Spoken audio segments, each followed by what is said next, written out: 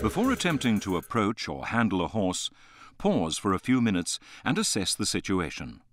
Some guiding questions you need to answer are: what exactly am I trying to do? Organize in your own mind what needs to be done and exactly how you are to go about it. Is the animal amenable to what I want to do? You will need to decide by observing the animal and evaluating its demeanor. Is it nervous? Does it move away from your presence? Try to escape? Shuffle anxiously from foot to foot, trying to walk over you? Is it showing threatening behavior? Does it turn its hindquarters to you and threaten to kick? Does it flatten its ears and try to bite? Is it calm and attentive? Does it show normal inquisitive behavior, appear interested in its surroundings and not worried by your presence? Is it sick?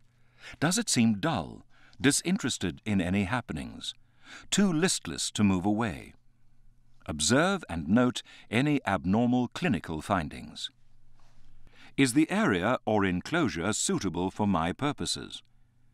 Is the stable too big, too small, and/or too light? Should I use a small paddock or an open space? Do I have sufficient suitable equipment, and do I need a handler? Will I need any equipment for restraint? Is a halter satisfactory? Do I need a handler to assist, or do I need expert assistance? If you need helpers, explain clearly and logically to them what you require them to do and how to do it.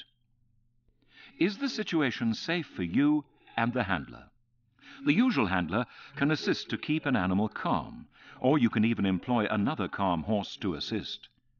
Remember, every time you handle a horse, you are in effect training the horse.